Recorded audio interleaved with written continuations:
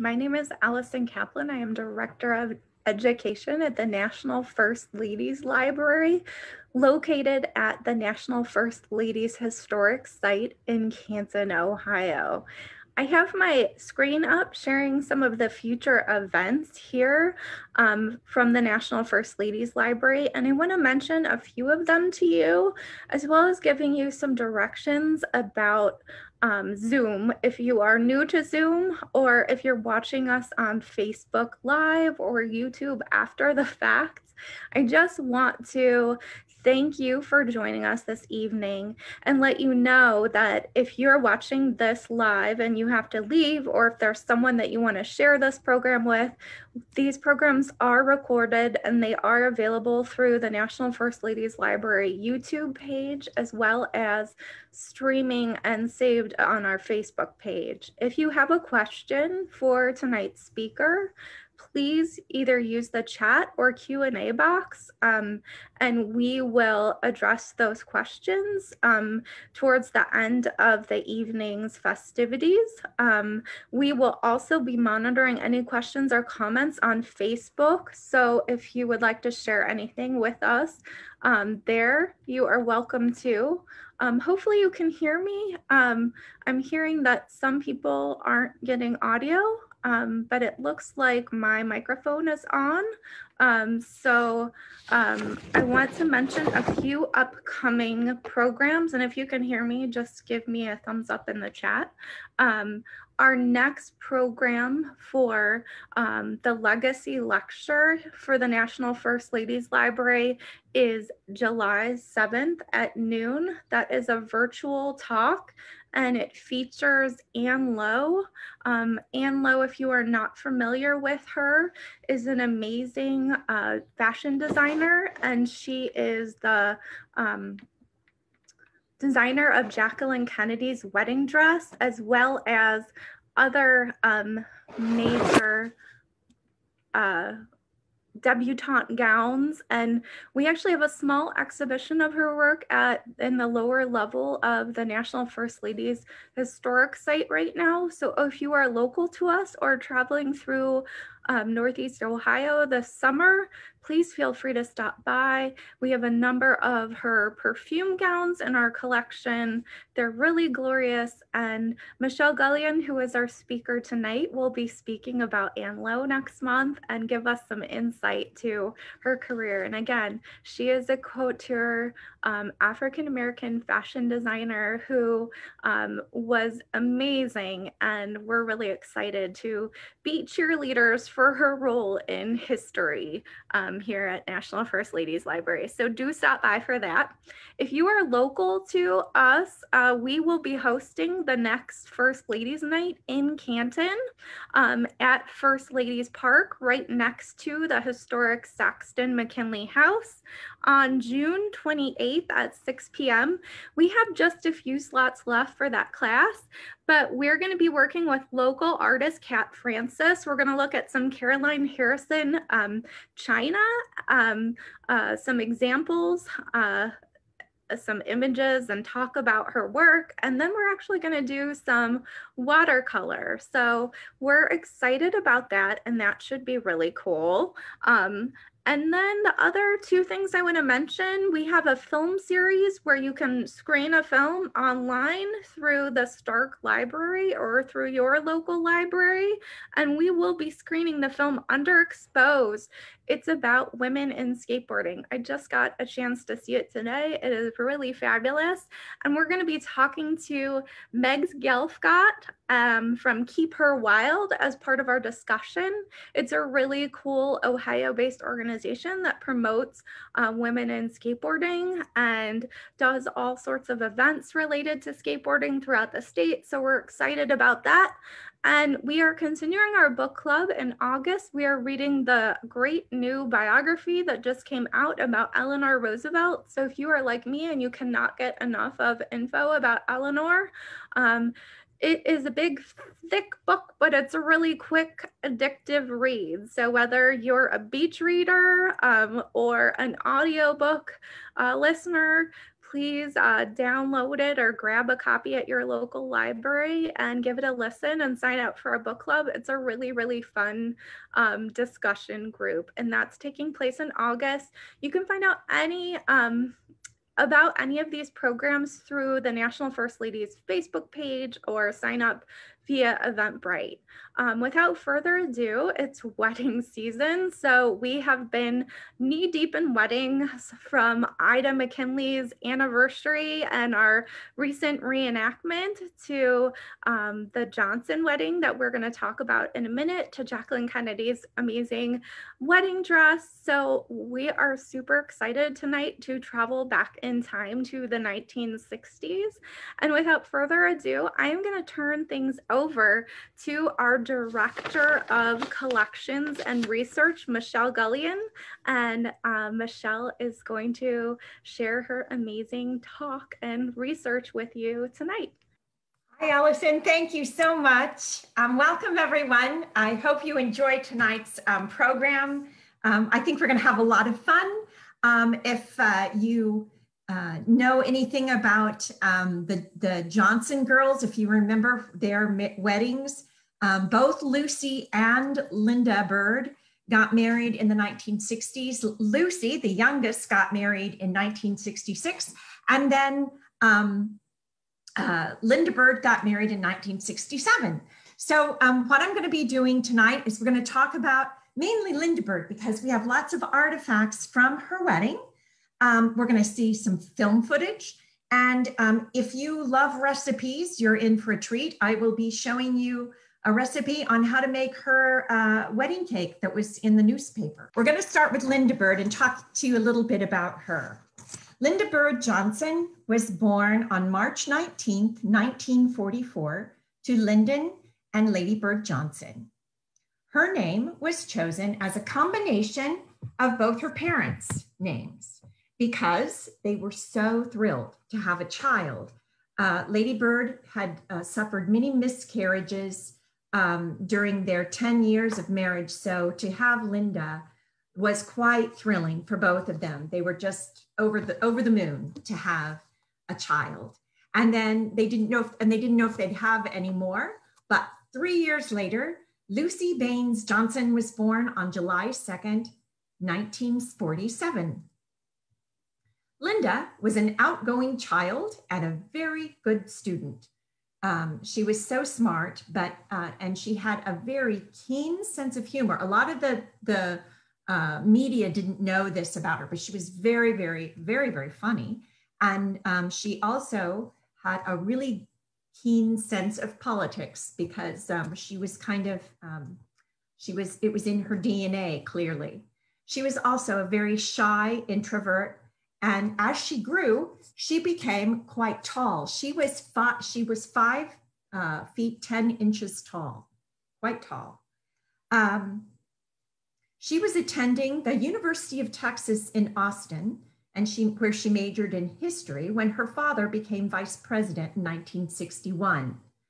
After the assassination of John F. Kennedy in 1963, Lady Bird insisted that Lynda transfer to George Washington University in Washington. She wanted Lynda to be closer to them in the White House, not only because of her own safety and the times being as they were, but Lynda and Lady Bird were quite close. The mother and daughter were quite close.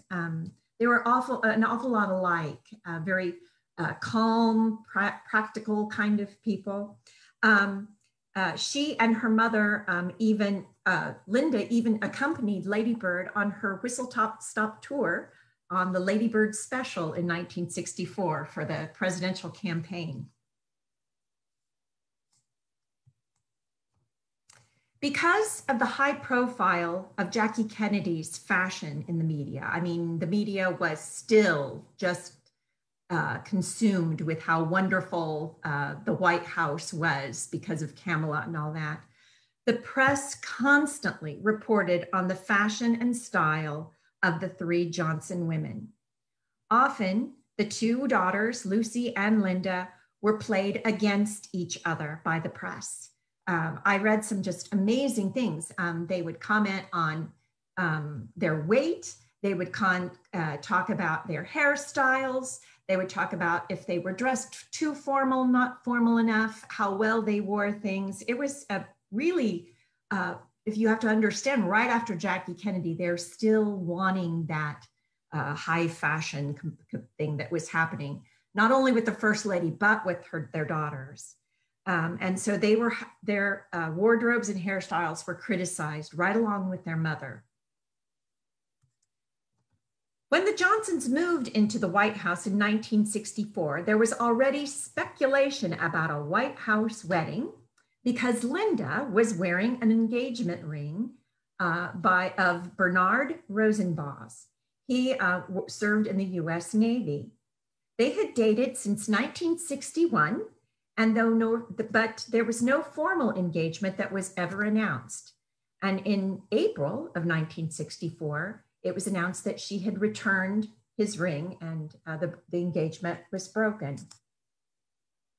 This was quickly followed. They loved to find out about Lynda Bird's love life.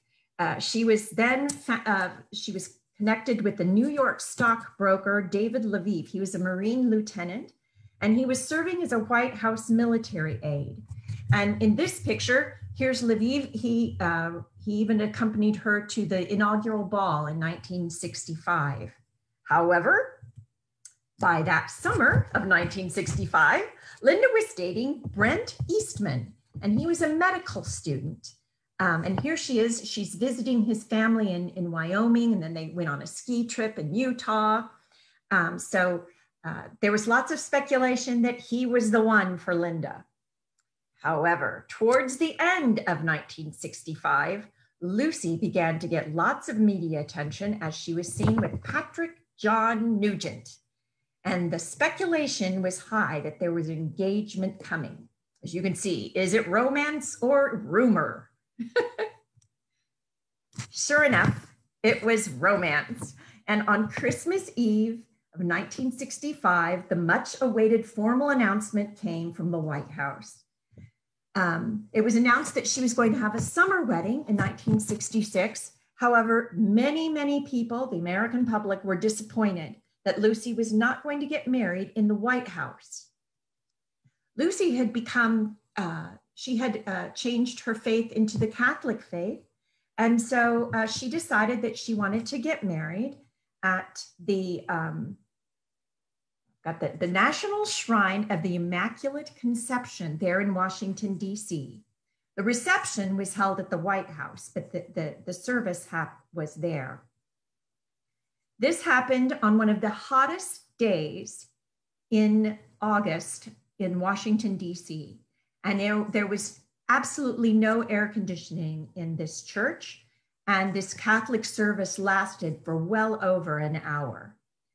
At one point, Lynda Bird, who was serving as the maid of honor, she was so hot, she was standing there that she actually shrank down and sat down there during the service and almost fainted.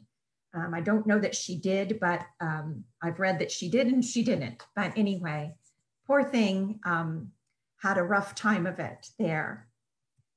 At the reception was held though at the White House, and I apologize for this grainy picture, but this is the only one I could find. What you're seeing at the very bottom of the screen, that is an aerial view of the White House. And there at the very bottom, that's Lucy dressed in pink, and she has just thrown the bridal bouquet, which, as you're seeing, Lynda Bird, she caught this, the bridal bouquet during her sister's wedding.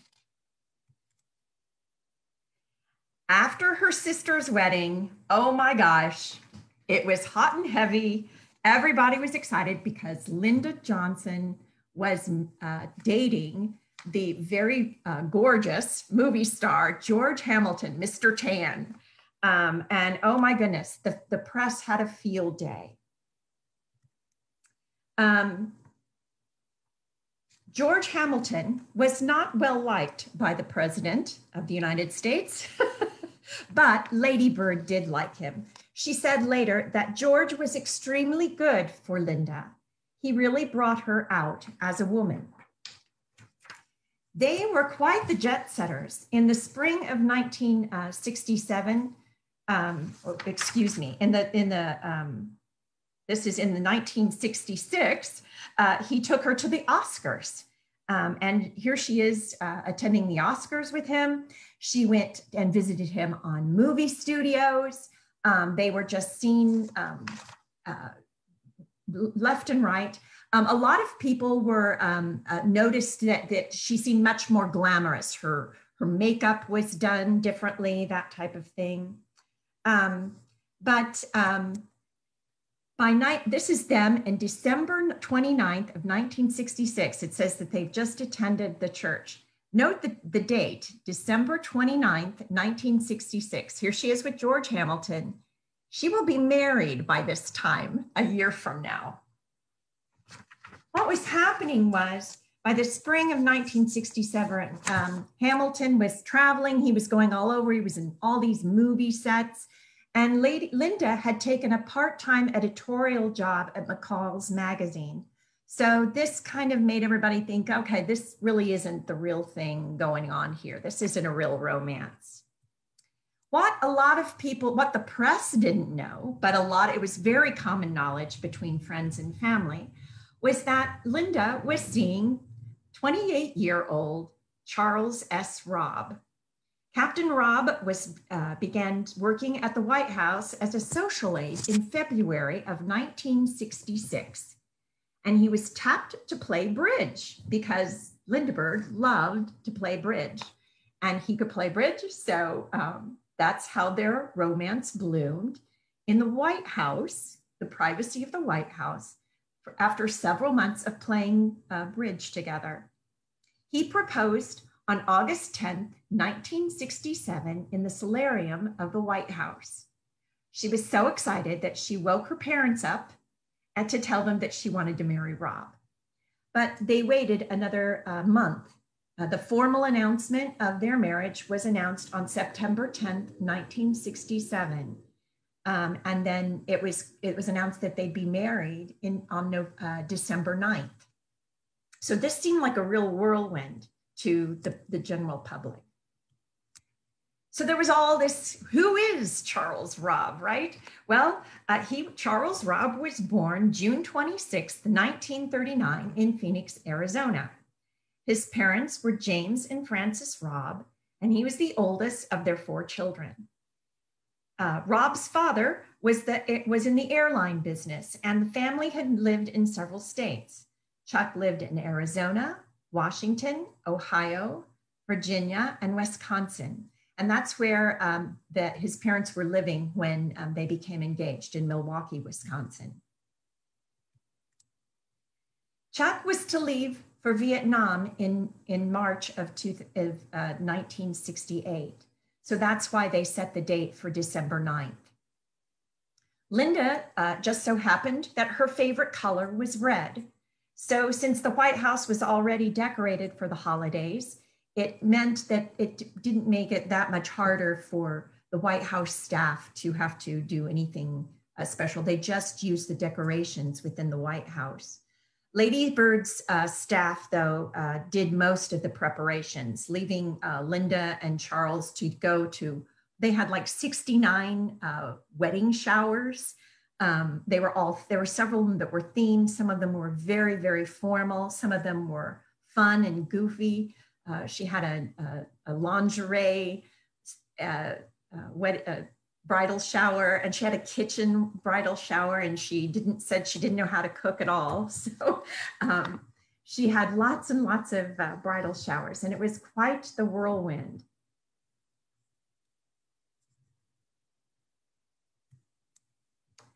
There was lots of excitement about this White House wedding because there hadn't been a White House wedding in 53 years. The last one was when President Woodrow Wilson's youngest daughter, Eleanor Wilson, married William Gibbs McAdoo on May 7th, 1914. Now, these are pictures of the dress and the wedding that's going on, but we're going to talk about some specifics here. The wedding dress. Okay, we got to know all about that. Okay, the wedding dress was a long-sleeved architectural gown devoid of all lace, and it was designed by Geoffrey Beene. This was not his normal thing, and he really didn't continue on with this. So when you hear Geoffrey Beene, you don't necessarily think wedding gowns, but this was the one that Lynda Bird wore. Her gown was characteristic of the late 1960s.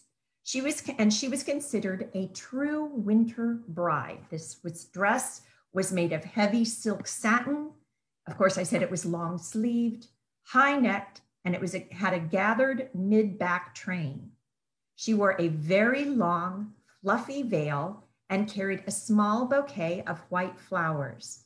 This bouquet of flowers, by the way, caught a lot of flack.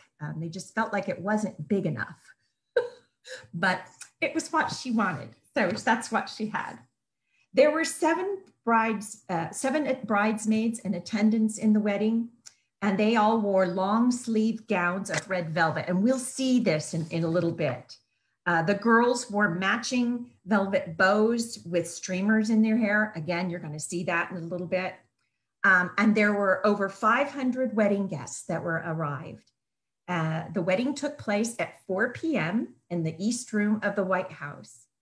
Now, this is why I'm showing you this picture. All of the guests stood in the White House for the ceremony. And part of the ceremony was captured on TV, live on TV.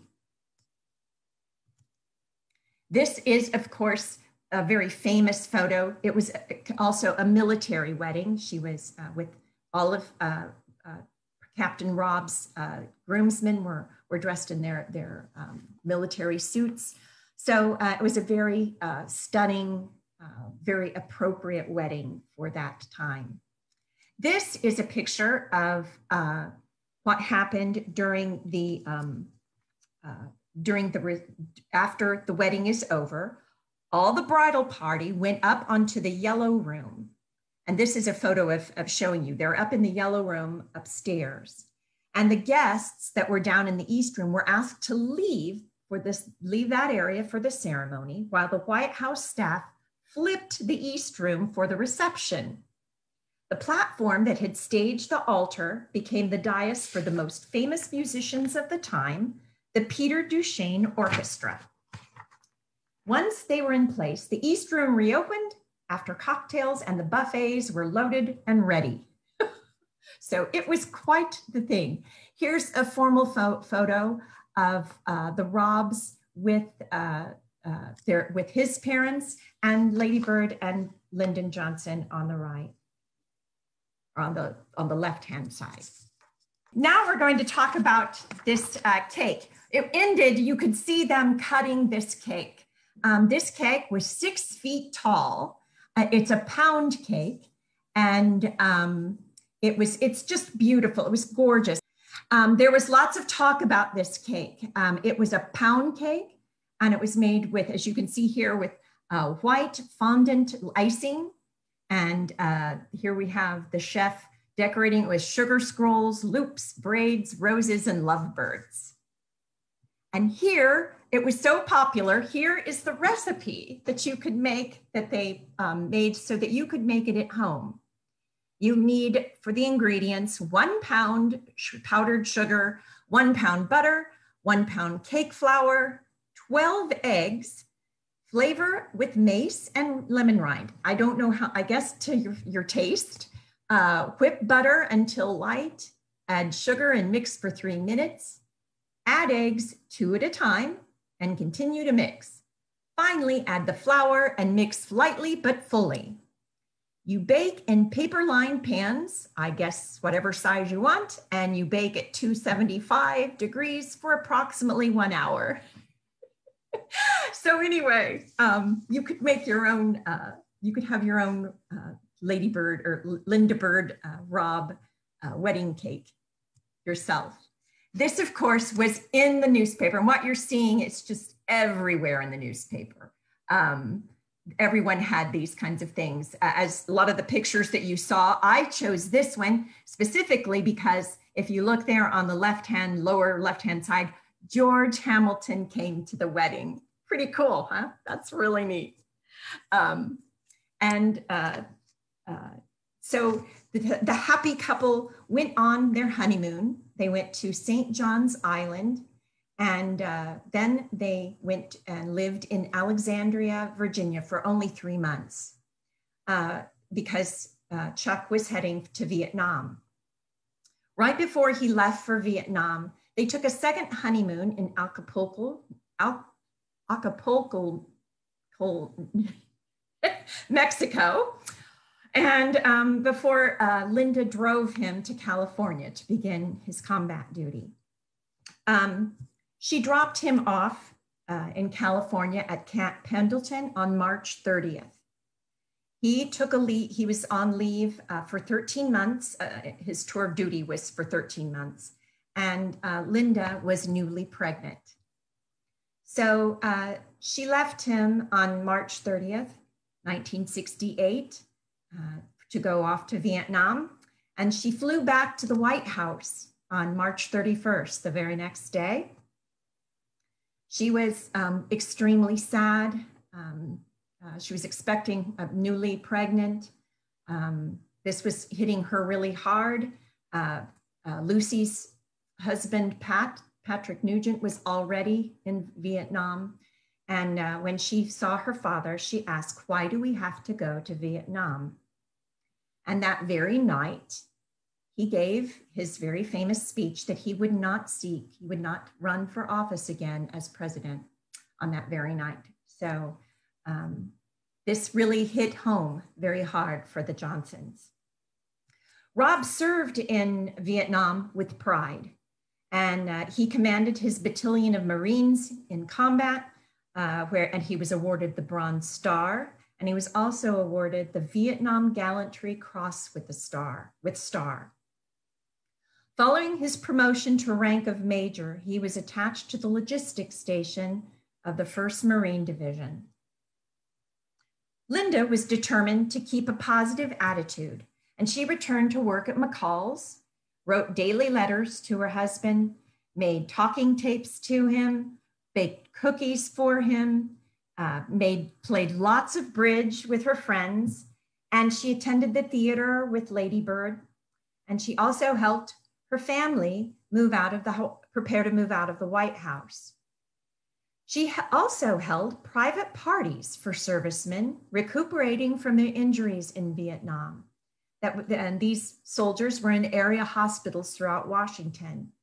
They were shipped, or they came in buses of 50 at a time, and they were given a reception with refreshments, and the Marine band played music for them. And Lynda and Lucy and their friends, single women working at the White House, all played hostesses to these men during this time. Lynda Bird gave birth to Lucinda Deshay Robb on October 25th, 1968. She weighed 7 pounds and 8 ounces. When Lucinda was born, Lynda called her husband in Vietnam in the middle of the night there so that they could decide on her name. And then when they decided on it, Lynda announced that Lucinda is a combination of Lynda and Lucy's names. So that's very sweet. This is a really neat picture. This was taken in the White House. She's standing there holding Lucinda, and the Mary Cassatt portrait of the mother and children is behind her. I thought that was a really sweet photo. I wanted to show that. I also wanted to show you this. This was in the newspapers saying that Lucinda is wearing a yellow ribbon in her hair, and Lynda said that it's in memory of her, and it's for her daddy. Actually, I wanted to show you this. There's that yellow ribbon in her hair right there. Very sweet. Because both of their husbands were fighting in Vietnam, both daughters were sending letters and tapes, And it was back and forth in the White House all that time. And the daughters were also living with their parents there in the White House as they helped them prepare to move. And this is a portrait of them taken, of course, at Christmas time in 1968. Lynda thought she was going to be marrying a career military man, but she became a politician's wife, just like her mom. Chuck was a member of the Democratic Party, and he served as the 64th governor of Virginia from 1982 to 1986, and as a United States Senator from 1989 until 2001. The Robs went on to have two more daughters. Catherine, that you see there on the far left, she was born in 1970, and Jennifer, who was born in 1978. And on the right-hand side, that's Lucinda. That's from 2001. That's the last photo that I could really find of the five of them together. So what would you have received yourself if you would have been there and in the White House attending the Rob and Johnson wedding? Well, you would have gotten a program. As you saw in that one picture, you would have been standing in the East Room, no seating. And this, I've already realized, doesn't show up very well because of the fabric around this program. But it's got the date December 9th, 1967. And that is in an etching in silver of the White House. So it kind of looks wintry. It just announces that this is the marriage of Lynda Bird Johnson and Charles Spittle Robb. And it tells you that the chamber orchestra is playing and what the selections are. And then the rest of it tells you, it gives so that you can read along. It's the service that's going to happen. And it even tells you when they say, what they will say and then what they're doing so that you can follow along. So this was one thing you would have gotten when you first arrived. Next, after the redo, you would have gotten your rice, and they were, of course, in red and green for Christmas. And these were obviously, these are not filled with rice. When we got these, they were filled with rice. Rice is not something that you want in a museum. It's food, and you don't want bugs and rodents in a museum. You're trying to avoid that. So the rice had to go. Also, the rice was causing some problems with the tool. I'm showing you two of the nicer of these. And I filled it with silica gel. That's that little bead stuff that you get like in shoes and that kind of stuff. That's what that is. It's just silica gel. Also, here's a teaching moment. You see this, this white thread here. That is nylon. That is tied to it. It's taking it's easing the ribbon so that the ribbon isn't holding the tool. And as you can see on this green one, again, another teaching moment. You can see these are 54 years old going on.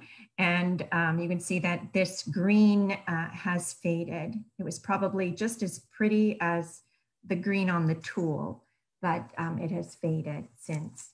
Ooh. And they kind of want to leak. There we go. The tool is very delicate, doesn't last long. Finally, you would have gotten your own little special piece of pound cake inside this beautiful little heart cake box. And I hope you can see it. It's got their initials, L and C, and the R is in the middle for Rob. Right below that is the date, 12/9/67. I wanted to read to you what all was served at the reception. We do have that. That was in the paper too here. The hot dishes were lobster barquettes, crab meat brochets, stuffed mushrooms, miniature shish kebab, quiche Lorraine, country ham, and biscuits. The cold platters were sliced smoked salmon sprinkled with capers, molds of chicken liver pate, iced shrimp with dressing, assorted raw vegetables with watercress and Roquefort dip, and assorted cheeses and finger sandwiches. And if you were trying to watch your weight and you didn't want to eat a piece of pound cake, you could also have your choice of miniatures in eclairs and cream puffs, chocolate roulades, strawberry, apricot, and blueberry tartelettes, and pedophores. So that was what was served at the wedding for food at the reception. So here you can see here, this is showing you that it was in the TV, that you could see at 5 p.m., that you could see taped portions of Lady Bird Johnson's and, Lynda Bird Johnson and Charles Robb's wedding and reception. And also there were going to be taped highlights that night at 7 p.m. This was quite the thing.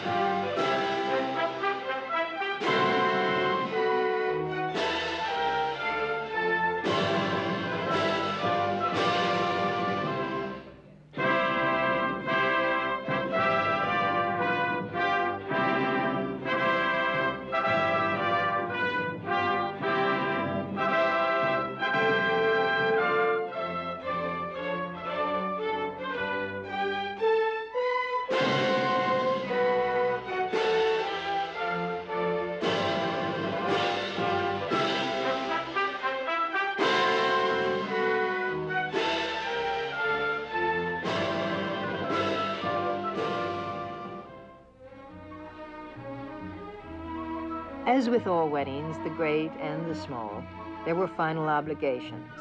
The official wedding photograph, congratulations from friends and relatives, and the cake cutting.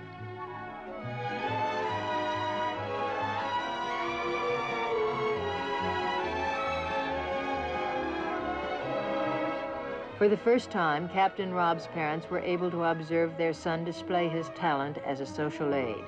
Captain Robb, with ease and grace, presented them to the 500 guests, many of whom were already familiar faces at the White House.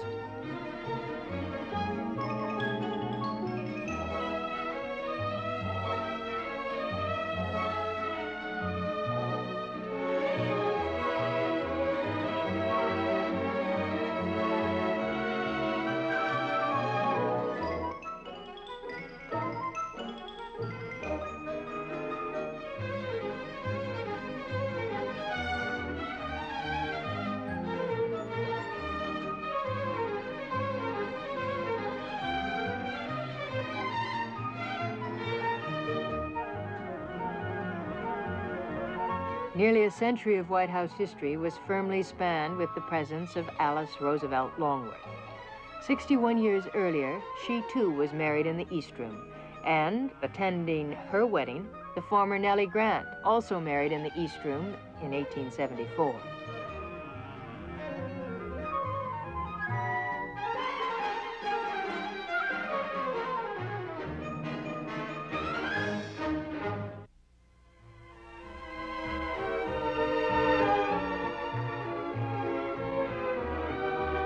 For Captain and Mrs. Robb, it was an unforgettable, glorious day, filled with moments of tenderness. And for this, the most important house in the nation, it was one of those rare, magic events that happen only once in a lifetime. Let us drink to life old and new, to our dear, beloved firstborn, Lynda, to the love of her life, Chuck, and to all the Robs, whose family life will enlarge and enrich our own for every day of the very happy future that I know is going to be ours, and for the very happy tomorrow that we'll all share together.